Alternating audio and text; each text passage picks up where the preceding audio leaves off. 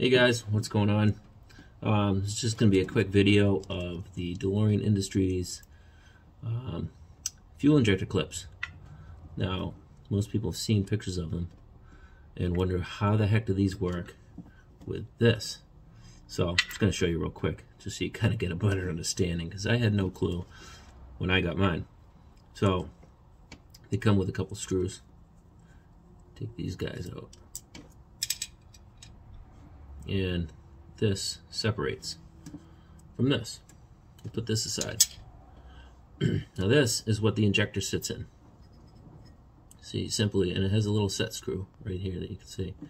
So you simply take your injector, and before I do that, there are O-rings. There's an O-ring here. There's another rubber O-ring right here at the top. And on the inside, there are two more O-rings, O-ring seals, down inside this unit.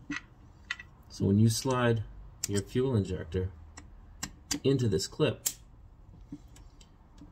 you then set this tiny set screw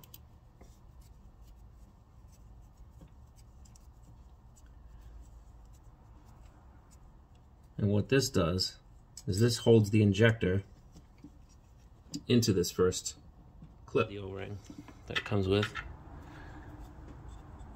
that sits right inside there. You take your fuel injector and you stick it right down in.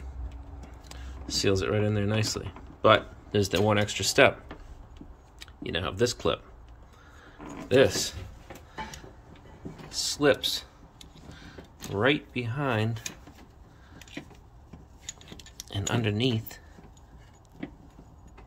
Sorry, fix my hands here. This sits right underneath this housing. So you can see it laying right under there. So right under here, this cups right underneath the actual head, the cast metal on the intake, on the head of the intake. So once you screw this down, this injector will no longer move. You can't take it out of its hole. That seals it down in place. So the injector is sealed into the clip, and the clip itself is bolted down right down below. And that's what you end up looking like. And there's no way that this will come out or be able to lift at all. You can still swivel it just like you would a normal injector, but it is sealed by multiple O-rings and it cannot be pulled up or out. And that's DPI's injector seals.